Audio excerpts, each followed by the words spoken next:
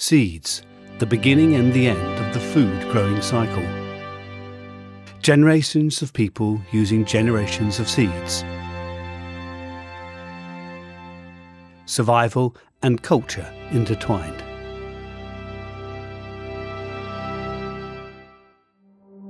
The circle turns, every year providing food and new seeds, working the land sustainably. Indigenous peoples are connected to their land, their seeds and their crops. There's knowledge here of the uses of every plant, of how to grow every seed. At no time has this knowledge been more relevant or needed than now, as the world faces challenges brought on by climate change and dwindling biodiversity.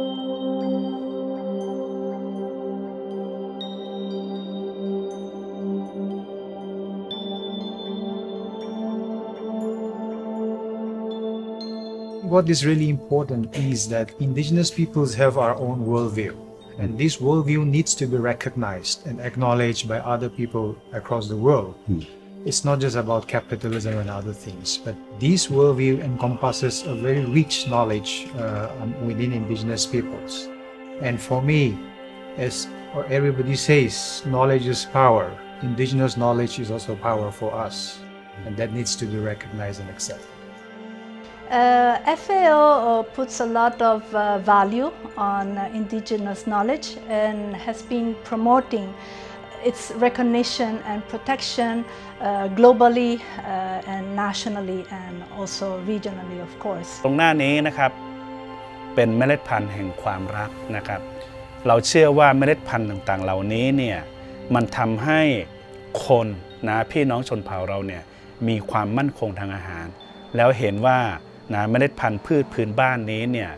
นะเป็นตัวบ่งบอกถึงความมั่นคงทางอาหารของพี่น้องชาติพันธุ์ด้วยแล้วที่สำคัญอย่างยิ่งเมล็ดพันธุ์ต่างๆเหล่านี้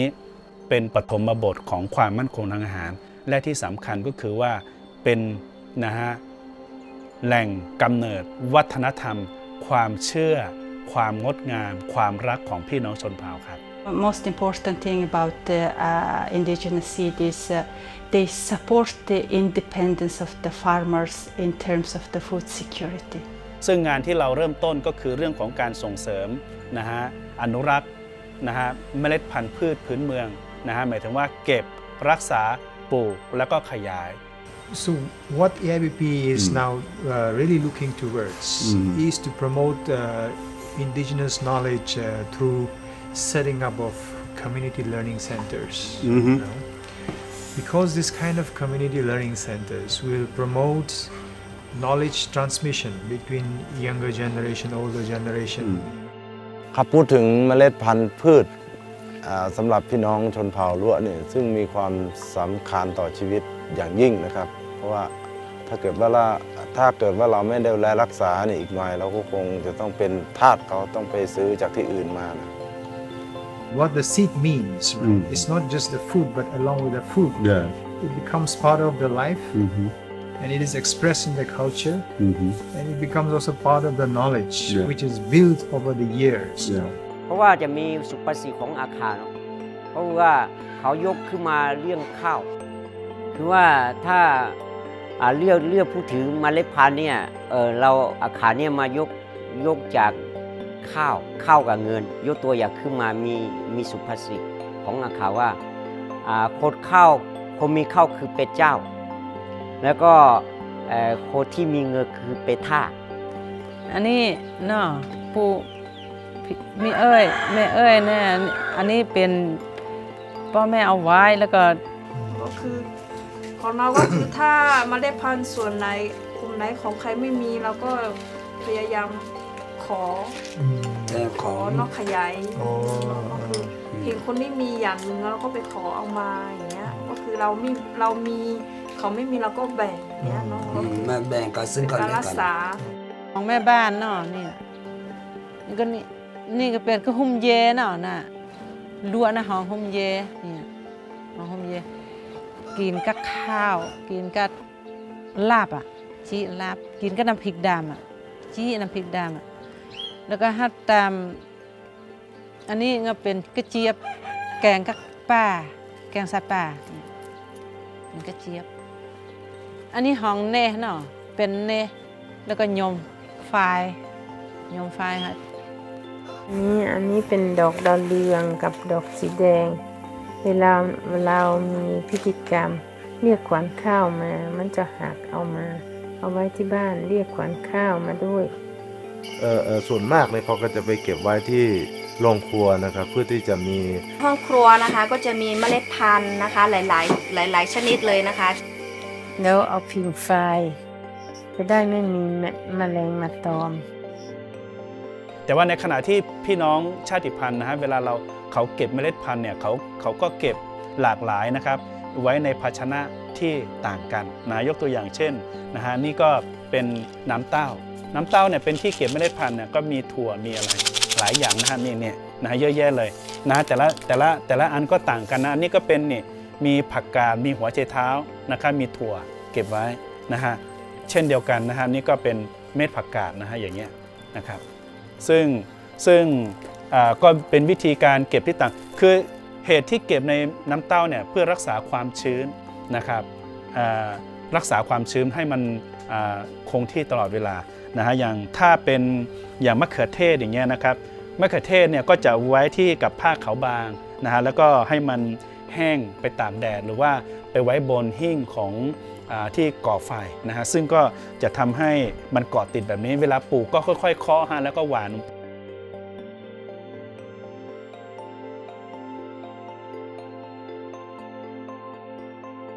ถ้าปลูกอันนี้เฮาบ่จ้าเฮาได้กินเนาะเนี่ยปลูกแล้วก็แปลงเสื้อผ้าเนี่ยแปลงเสื้อแปลงผ้าแปลงอันนั้นบ่ได้เนี่ยบ่จ้าเฮาได้กินฝ้ายมี2,000ค่ะก็คืออันนี้เขาเรียกว่าสารสัมมะแล้วที่ทำเป็นเสื้อที่มาปั่นนี่ก็คือเรียกว่า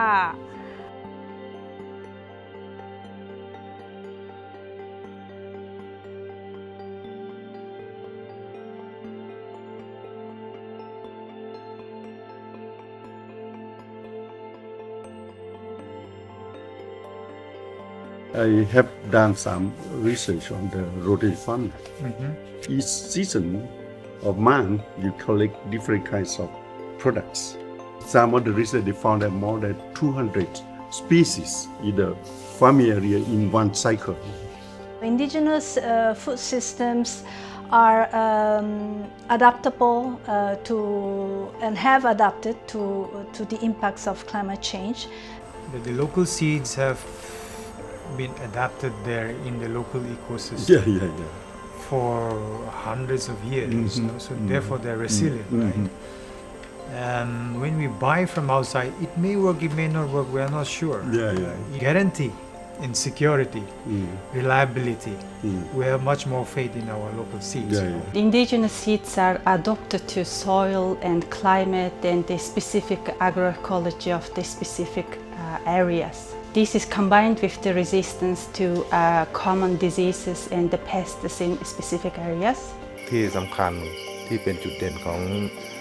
เป็นเมล็ดพันธุ์พืชของชนเผ่าเนี่ยบางอย่างเนี่ยก็จะมีความทนต่อโรคมีความทนต่อฝนฟ้าอากาศอย่างนี้ Indigenous seeds have special flavor, valued by the local people, and therefore they're only focused on the taste, and therefore it's very tasty.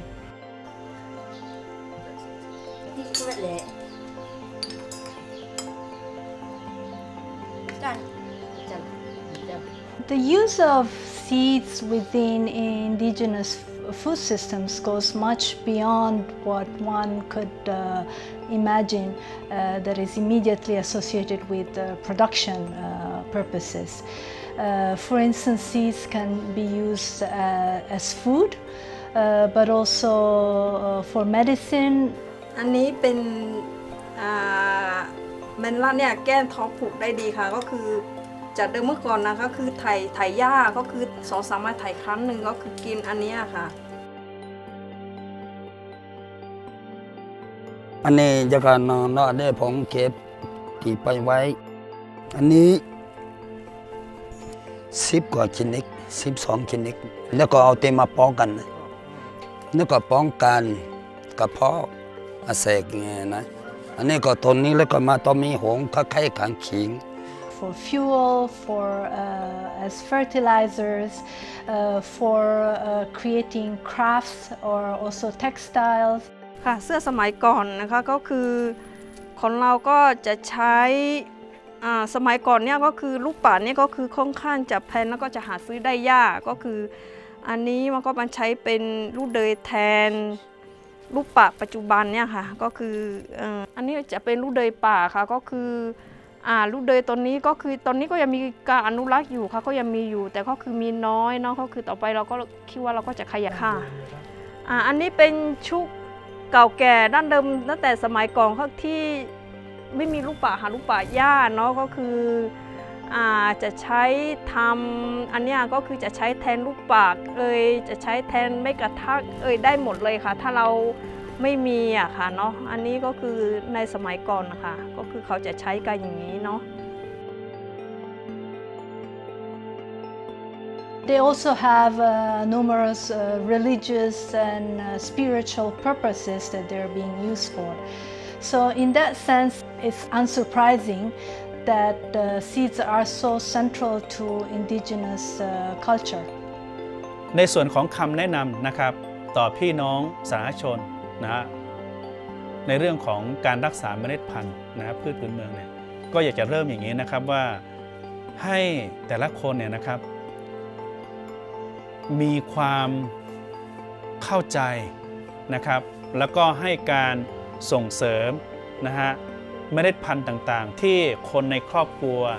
ในชุมชนในประเทศของคุณเนี่ยปลูกอยู่ว่าเมล็ดพันธุ์พืชดั้งเดิมเหล่านั้นเนี่ยมันมีความสำคัญในการหล่อเลี้ยงนะครับคนในชุมชนในครอบครัวในประเทศของเราเนี่ยมาอย่างยาวนาน Keeping indigenous seeds alive means that increase the diversity, which in turn they increase resilience. And once they grow different varieties with the different resilient capacity, and they have a more survival rate. ใครรักษาเมล็ดพันธุ์หรือใครปลูกเราก็ต้องส่งเสริมนะฮะเข้าใจแล้วก็ขยายให้มันมากขึ้นนะฮะรวมทั้ง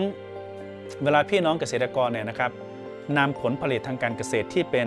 พันธุ์พืชท้องถิ่นไปขายหรือไปแปรรูปเนี่ยผมคิดอันนี้เราก็ต้องส่งเสริมเขาด้วยไม่ใช่ว่าไปดูถูกเหยียดหยามว่าเป็นเมล็ดพันธุ์ที่มาจากบ้านนอกบนดอยที่มันไม่ได้